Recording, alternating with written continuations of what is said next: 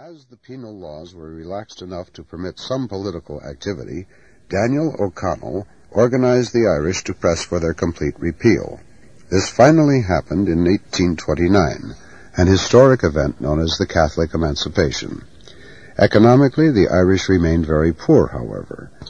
Writing in the 1830s, Gustave de Beaumont said, "I have seen the Indian in his forests, and the Negro in his chains, and thought, as I contemplated their pitiable condition, that I saw the very extreme of human wretchedness.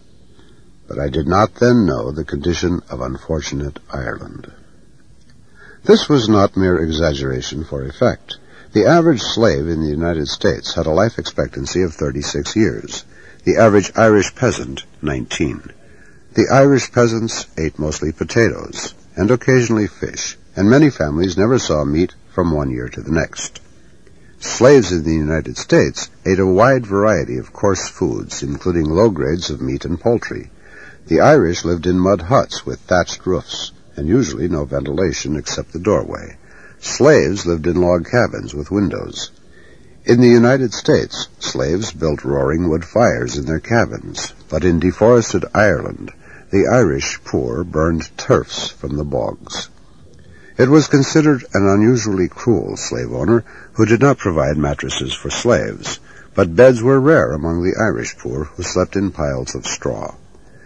When the slaves were freed, they were destitute by American standards, but not as poor as the Irish peasants, according to W.E.B. Du Bois.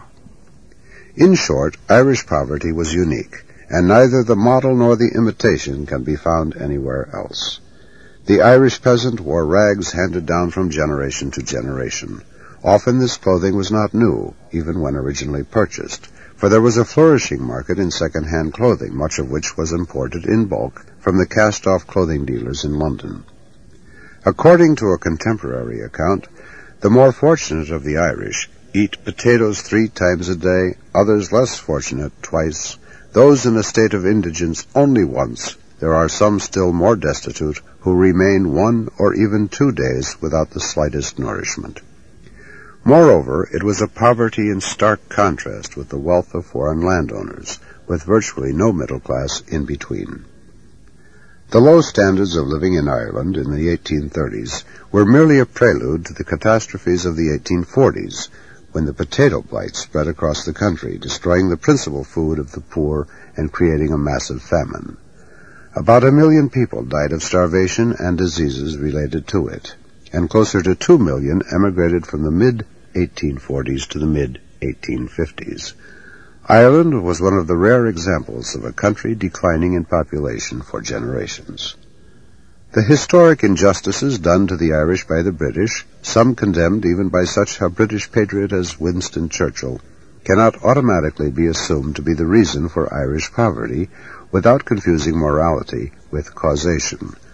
Ireland was poor and fragmented before the British arrived, and long after achieving independence has remained one of the poorer nations of Western Europe.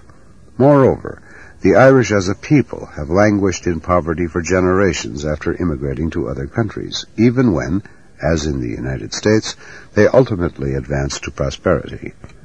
The soil and climate of Ireland would not explain its poverty. A higher proportion of the land of Ireland than of England was cultivated, and was of greater natural fertility. A group of German farmers who settled in Ireland in the 17th century were, by the 18th century, better fed, clothed, and housed than the Irish peasants.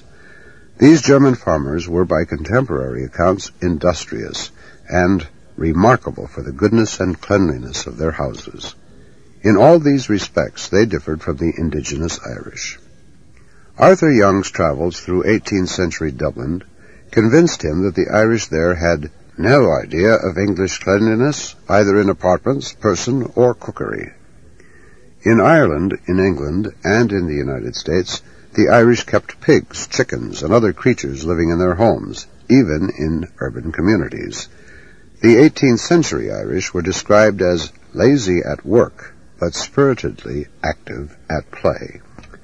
Initiative was undermined by laws which made a tenant's improvements the property of the landlord, who could then raise the rent because the property was more valuable. Neither education nor entrepreneurship